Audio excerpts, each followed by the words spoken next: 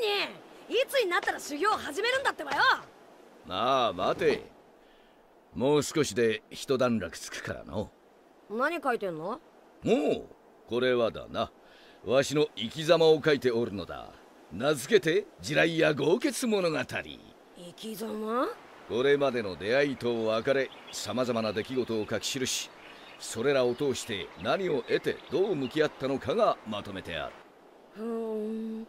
いわばわしの意志が込められた極上の一冊や。でそれってばまだ書き終わんねえの？これを書き終える時はわしにとって全てが終わった時、わしの意志を受け継いでくれるものを見つけ、そしてそれを受け渡したと感じた時だの。だから完成はまだ随分と先だ。意志を受け継ぐとかなんとか難しくって俺にはよくわかんねえってばよ。意志を継ぐものか。もしかするとそれはなんだよ。さて、とりあえず執筆はここまでだ。次は修行つけてくれんだな。イチャイチャシリーズ最新作のために混浴温泉取材と行こうかの。何を言い出すかと思えばまたエロエロ取材かよ。キャーン、新鮮な取材をエロエロとは何事か。そんなことより修行だ修行。うるさいっての。お前の相手はまた今度だ。今度っていつも話したねえか。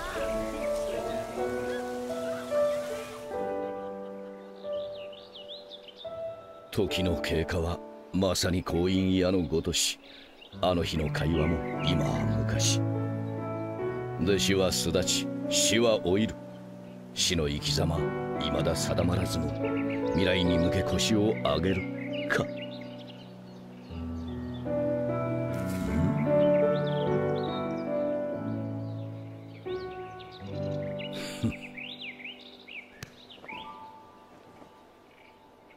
さてと、続きは戻ってきてからだの。最終章。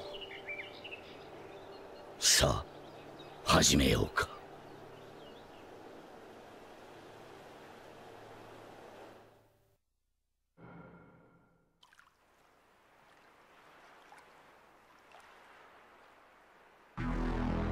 諦めろ、あんたの負けだ。まだだ、わしはまだ戦える。往生際の悪い。そこまでして何になる。せめて一体だけだ。まあいい、どうせあんたはここで果てる運命だ。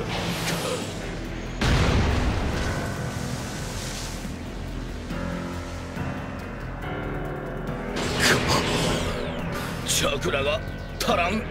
甘いな。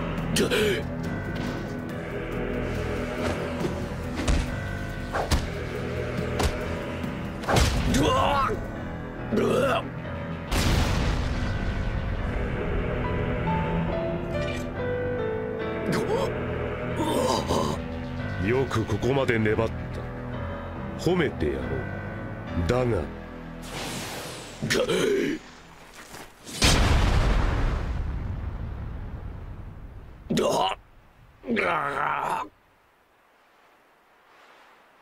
ダメだ、気が遠くなる。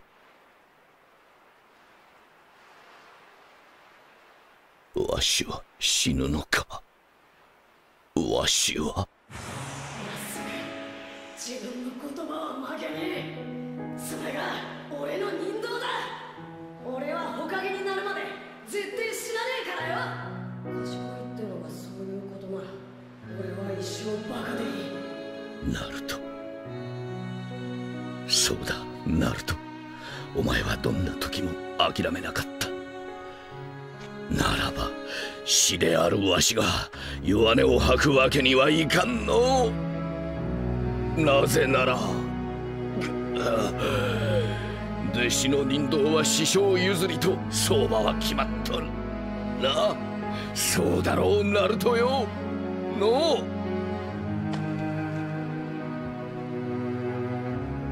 さすがjiraiya先生だ。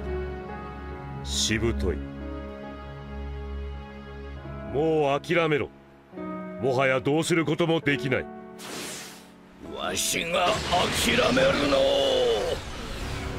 諦めろ。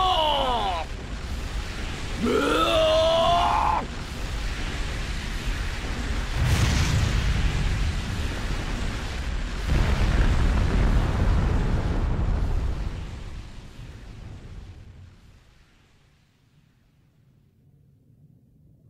終わった。これでわしの地雷や豪傑物語もついに結びか。思い返せばわしの物語は失敗ばかりだった。綱手に振られ続け、友を止めることもできず、弟子と死を守ることもできなかった。火影たちが成した偉業に比べれば、わしのしてきたことは取るに足らぬくだらんことばかり。何も残すことができなかった。いや違う。そうだ、わしはわしの意志を受け継いでくれる存在を見つけたからこそ安心してここまで来られたのナルトよ。お前と共に笑い、お前と共にあったおかげでわしはここまで歩いてこられた。お前の存在がわしの、どうやらわしの生き様思うほど悪くはなかったようだの。最終章、胃の中の蛙大会で散るの巻か。ほどほどにあっぱれあっぱれ。さてこの物語ももう終わりだ。そろそろペンを置くとしよう。お、そうだ、続編のタイトルは何がいいかの。そうだの、渦巻きナルト物語。それが